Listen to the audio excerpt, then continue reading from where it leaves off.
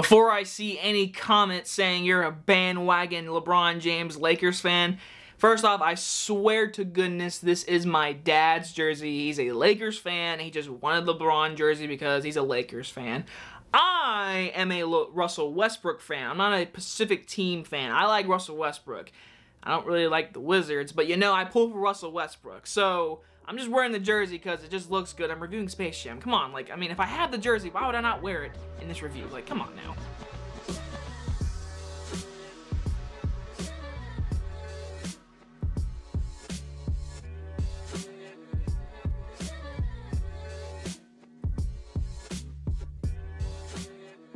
Space Jam: A New Legacy stars LeBron James and Don Cheadle, and is about a rogue artificial intelligence kidnaps the son of famed basketball player LeBron James, who then has to work with Bugs Bunny to win a basketball game. Just want to start off by saying thank you to Warner Brothers and HBO Max for giving me an early screener to this movie. It's very awesome to get this kind of stuff. So, Space Jam 2, it's finally here.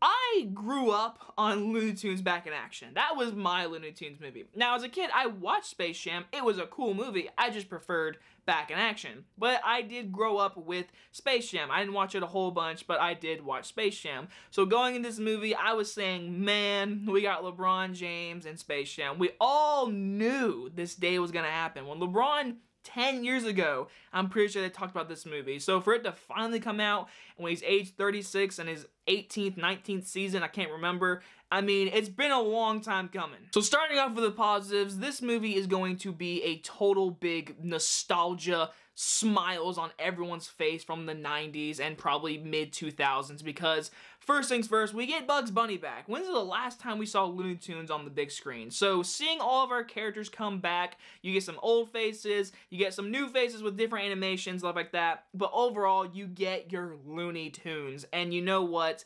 I can't tell you I wasn't smiling seeing Bugs Bunny. I cannot tell you I laughed at Donald Duck. I mean, come on. These are some of the most famous cartoon characters in animation history, and we get to see them in 2D at some points. And then, of course, we do get to see live-action 3D, which, for the most part, looks really good. I mean, I can't deny it. It looked really good, colorful for sure. I mean, the whole basketball sequence, it's a long, long sequence, but when that happens, that's all 3D animation. I can't say that the CGI and the animation looked bad. And like I said, as a person who grew up with a lot of these references like that, it made me happy to see it. Like, oh my gosh, there's that, there's little Easter eggs, a ton of Easter eggs. So I was happy to see certain things, but then you get into more of like Ready Player One, which Ready Player One's a good movie, but that movie relied on nostalgia. Yeah, double that for this movie, because this movie offers that and kind of that alone. But before I get to the negatives, I will say this. LeBron James, he's not the greatest actor ever made. But you know, he's a good actor.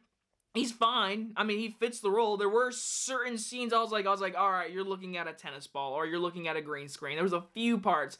For the most part, though, LeBron James, he made me laugh. He had some good dad moments. There was actually a few moments where he cared for his son, where he's like teaching him lessons and how in life and basketball. And then, of course, you know, he's playing a basketball game to get his son back, and the Looney Tunes are going to get, like, destroyed. So, again, for the most part, I was having fun with this movie, and seeing all the NBA stars, there's a ton of cameos, there's a ton of Easter eggs, a ton of, like, nostalgia jokes from, like, 90s and 2000s, and then, of course, when we get into more of, like, the basketball game, the movie just goes insane with nostalgia, and that's where all leads to my big, big criticism. The movie has no 2 feet. This movie cannot really be its own thing. It is a nostalgia movie. Like, Space Jam, it came out in the 90s. It was Michael Jordan's, like, big-time, 6-time Bulls champion. Like, this is the prime Michael Jordan. So for this to come out in the end of LeBron's career, and then it make jokes and references to the original one, and, like, other stuff in media, like, I mean, there's a ton of jokes that are going to work for this time period, but in 5 years, this movie is going to be like, some people are going to be like, what does that joke mean? Because it's so reliant on nostalgia and things happening right now. The original Space Jam really didn't do that. This one does, and it does it way too much. And like I said, I was enjoying the movie. I was having fun.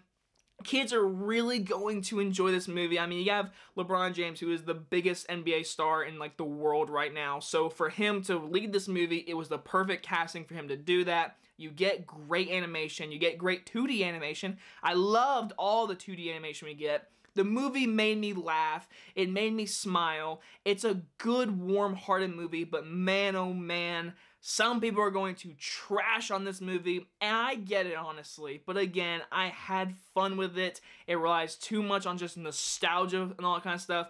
Oh, and minor note, Zendaya as Lola Bunny. No, I'm sorry. When I heard her voice in the trailer and I saw in the movie, I was like, I don't hear Lola Bunny. I hear Zendaya. I love Zendaya, but sorry, she's too big of a person to be in this role. Besides that, go watch Space Jam on HBO Max on July 16th or in theaters if you want to.